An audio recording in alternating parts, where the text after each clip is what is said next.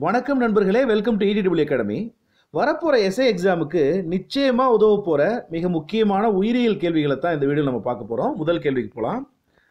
பூஞ்சையின் செல் சுவர் எதனால் ஆனது?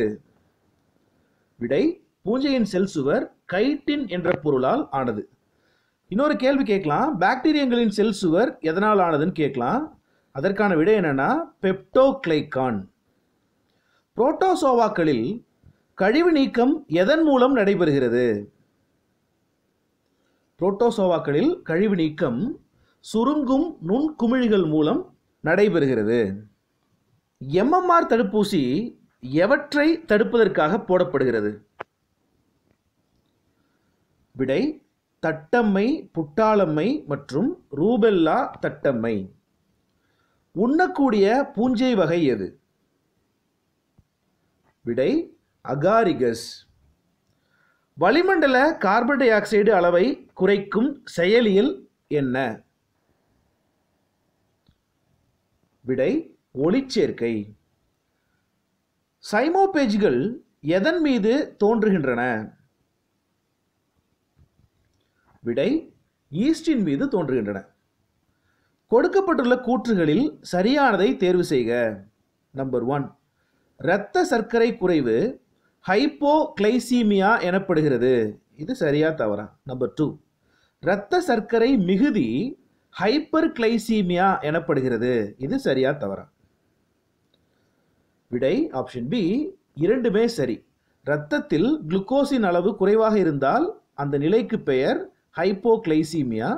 இரத்தத்தில் குளுக்கோஸின் அளவு மிகுதியாக இருந்தால், அதிகமாக இருந்தால் அந்த நிலைக்கு பெயர் ஹைப்பர் கிளைசீமியா. ஹைப்போ அப்படின்னா குறைவு, ஹைப்பர் அப்படின்னா மிகுதின்னு அர்த்தம். கணையத்தின் வடிவம் என்ன? விடை: கணையம் நீள்வட்ட வடிவிலானது. ரைபோசோமின் முக்கிய பணி என்ன? ரைபோசோமின் முக்கிய பணி புரத சேர்க்கையில் ஈடுபடுவது. ரைனாலஜி என்பது எதனுடன் சம்பந்தப்பட்ட படிப்பு? விடை: மூக்கு. இரத்த அழுத்தத்தை குறைக்க பயன்படும் பொருள் என்ன? விடை: ரெனின் தடுப்பான். Option C. நிலக்கடலையில் டிக்கா நோயை உண்டாக்கும் நோயுயிரி எது? விடை: ஆப்ஷன் ஏ, செர்கோஸ்போரா பெர்சனேட்டா. எந்த உரம் தாவரத்தில் நேரடியாக உட்கிரகித்துக் கொள்ளப்படும்? விடை: தாவரத்தினால் நேரடியாக உட்கிரகித்துக் கொள்ளப்படும் உரம் எதுன்னா ஹூமஸ். கொடுக்கப்பட்டுள்ளவைகளில் ஒளி தற்சார்பு பாக்டீரியா எது? விடை: ஊதா கந்தக பாக்டீரியா. தாவர உறுப்புகளில் எவ்வகை இயக்கம் ஹீலியோட்ராபிசம் எனப்படும்? விடை: ஒளிக்கதிர் படுவதால் நிகழ்வதுதான் ஹீலியோட்ராபிசம் என்று அழைக்கப்படும். மகசூலை அதிகரிக்க பாக்டீரியாவிலிருந்து எடுக்கப்பட்டு பயறு அல்லாத தாவரங்களில் செலுத்தப்படும் ஜீன் எது? விடை: நிஃப் ஜீன். தாவர வளர்ச்சி கீழ்கண்டவற்றுள் எதை சார்ந்தது? விடை: இயற்பியல் காரணிகளை சார்ந்தது. இயற்பியல் காரணிகள் என்பது வெப்பம், ஈரப்பதம், இதெல்லாம். சரிங்களா? எண்டோஸ்போம் செல்கள் பொதுவாக எத்தகையவை? விடை: எண்டோஸ்போம் செல்கள் பொதுவாக டிப்ளாய்டு வகையை சார்ந்தவை.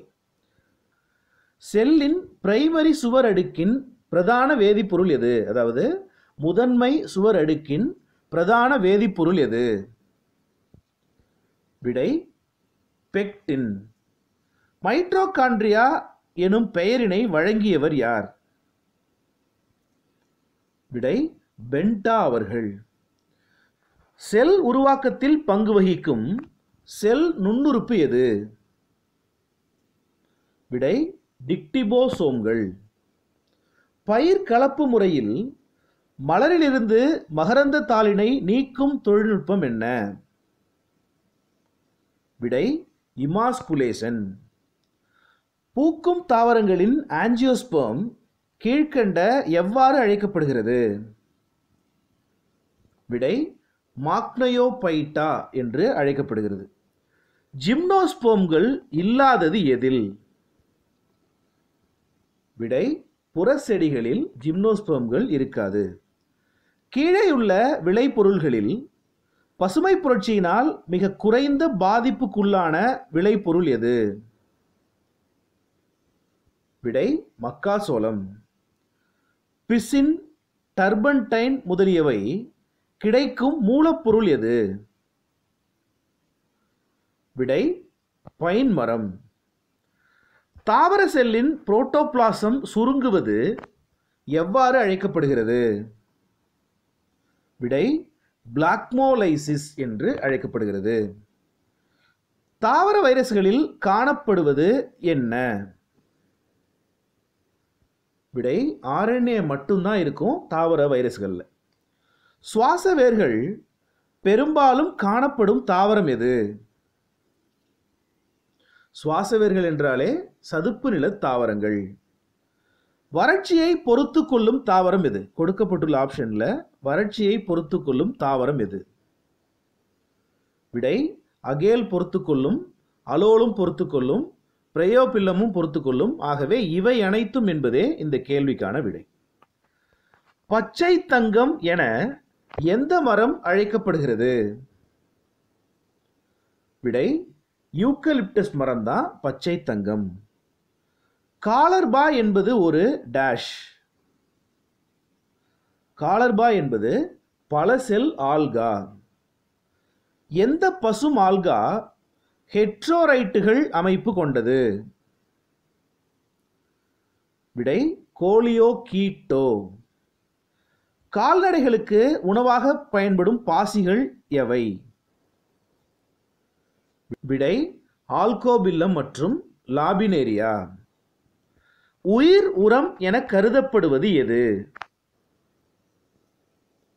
விடை அசோஸ்பரில்லம். ஹெர்பேரியம் காணப்படுவது ஒரு டேஷ். விடை உயர்தாவர தொகுப்பு. நீரின் மூலம் நடைபெறும் மகரந்த சேர்க்கைக்கு என்ன பெயர்?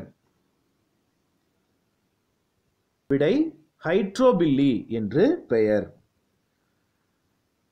மெசிட்டியோகார்ப்பின் அடிப்புறத்தில் காணப்படும் எண்ணற்ற தட்டு போன்ற அமைப்பு எது? விடை கோமல்லாக்கள். புல்பனியா எந்த வகை லைக்கான்?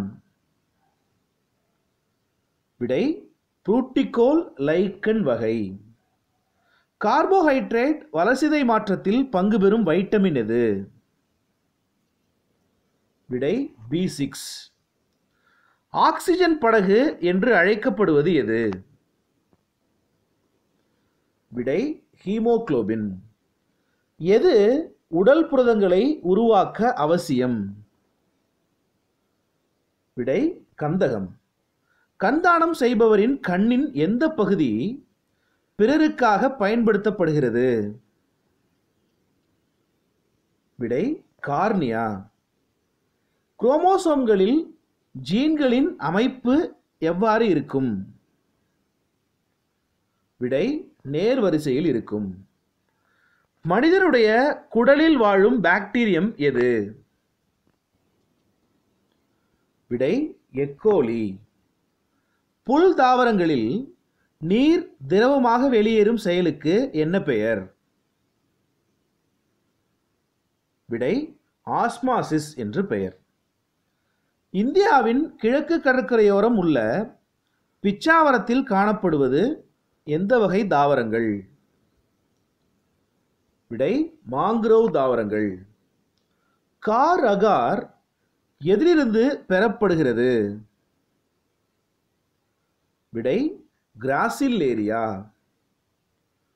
ட்ரக்கேடுகளின் செல் சுவர்கள் எதை அதிகம் பெற்றுள்ளன?